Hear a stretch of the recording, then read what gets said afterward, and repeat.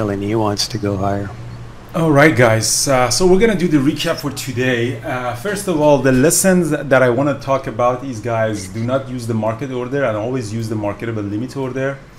In the chat room this morning, it's not in the chat room, the pre-market, I wanted to buy some TQQ, and I pressed the market order. Usually the market orders automatically became limit order, but here in this particular case, I got filled. I got filled at 117, and that was really painful. That I got some filled at 111 and then 112. The price was here. I said, you know what, this is a really good one, and then I got filled at 117. So you got to be really careful not to use market order. This kind of slippage is gonna really destroy you. So imagine if you are. Sometimes it happens in the market open too, especially the low liquid trades and low volume trades. So it's always use the marketable limit order. If I had a marketable limit order, I wouldn't get filled like that. So there was a limit 5-10 cents do that. Carl, that's the thing, you can't. That's why I switched it to, usually if you use it in IB, they automatically change it to limit order, and for the limit order they use just the first ask, first bid.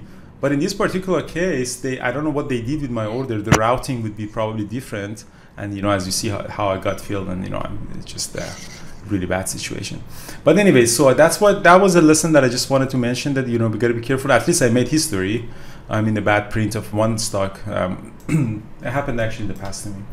So I had a pretty solid day, really solid day. So I had a really bad loss on AMC at the open. But eventually survived that, and closing the day very solid. I'm gonna explain that to you, what we did exactly. So AMC is a meme stock that we did really at the open. Everyone knew about that. AMC has been active really for the last couple of weeks. It's just amazing, trades really well, the volume is really great, and if you can find a good pattern on it, it's just unbelievable that you can trade. So at the open, what happened was, it was red and came up, and it was really nice and decent for opening range breakup. Again, we were going toward this 65 high, that we can get the breakout.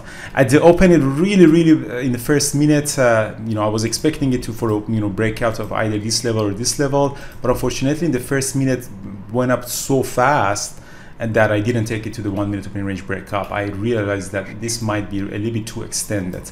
It did pop up, but really came back. On the pullback, I added it in the long, but I just didn't like the fact that it wasn't really going up, so I got out really fast on it.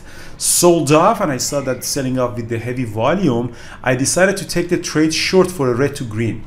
And, I took shorts, heavy size, and you bounce back, and I say, you know what, it's just a small bounce. I added a little bit more here below the VWAP, then we popped up, and it really claimed the VWAP, and I really got scared, and I got stopped out with a really bad loss on it on 62. So that was the first trade that the break even came out. This was a short that I added a couple of times, and again, this is another example that don't try to add on a losing position. I never added above the VWAP, just because as soon as it came above the VWAP, I realized that, okay, this is going to be a disaster.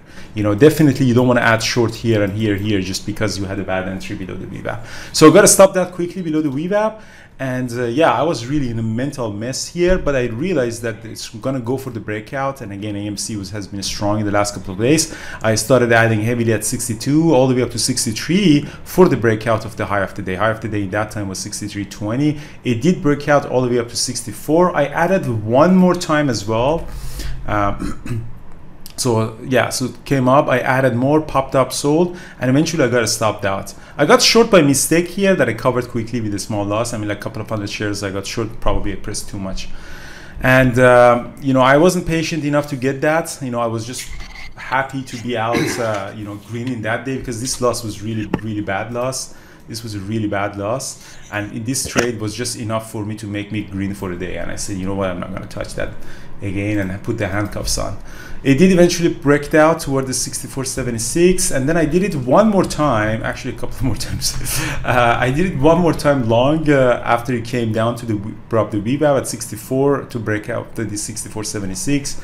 And then, I was done with my day, and then turned out to be really showing some weakness. I did try to trade it short a couple of times, which I really shouldn't have those shorts, but you know, this one was the first short that I did. I saw some weakness, and then I tried to go short here, but I got cold hand and I got out. And you know, as soon as I got out, you know, the drop happened, and after it really collapsed this you know, moving averages below the VWAP, I went short one more time in this trade that covered all the way up to the previous day close. Never went red for a day, and then eventually I got out. So you know, 1, 2, 3 short here I had, and then I had a couple of trades on it. So it might look a little bit messy, but it wasn't really that much of a mess.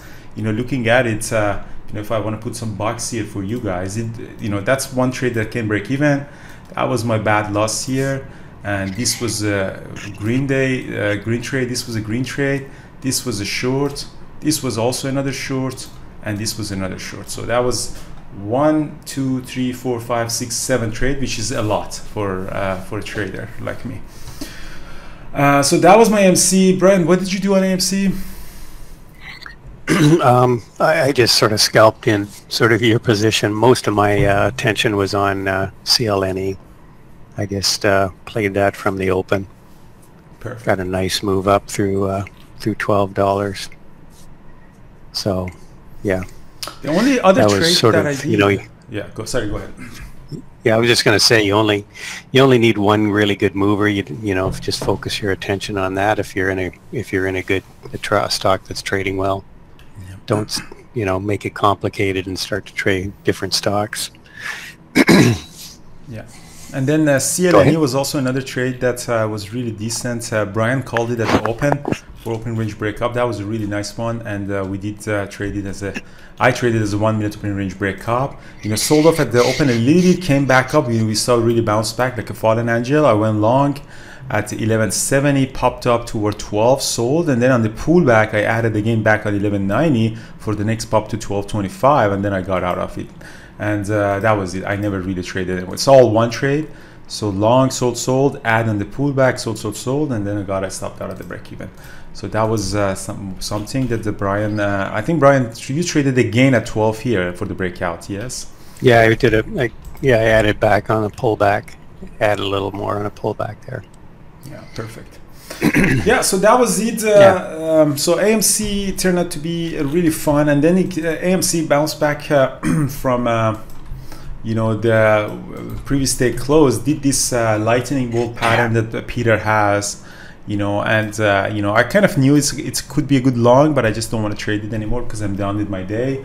And yeah, so that was that turned out that loss at the open was really bad. Sorry, I used a little bit of F word too. I'm so sorry.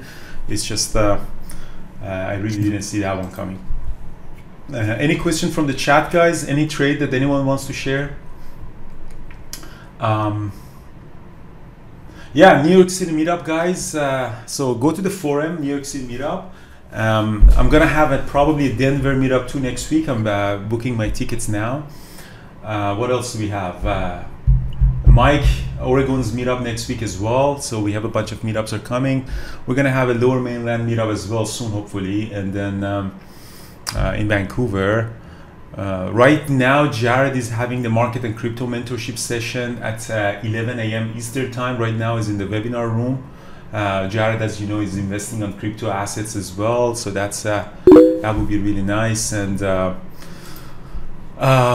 that's a really nice trade on AMC by call. And yeah, that's pretty much it. Any question, guys? Anything in general about life? Well, we appreciate, guys, a like and subscribe to our channel. If you have any question, please comment. And it's just not really cool that I don't get that many likes on my videos. You know, it's just not cool that Thor and Tiffany's video and John's video are getting really that much of a like and love. It's just not really cool, guys. I'm hurt.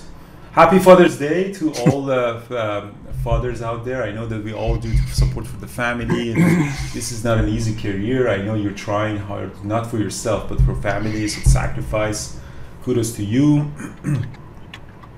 And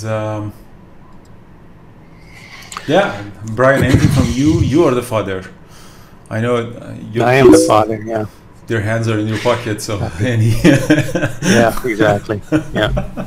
Happy father. Have to buy them houses now. They can't afford it in Vancouver. So Exactly. it's where all my money goes. Anyway.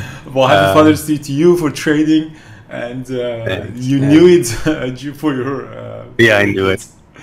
I knew it when I got into it.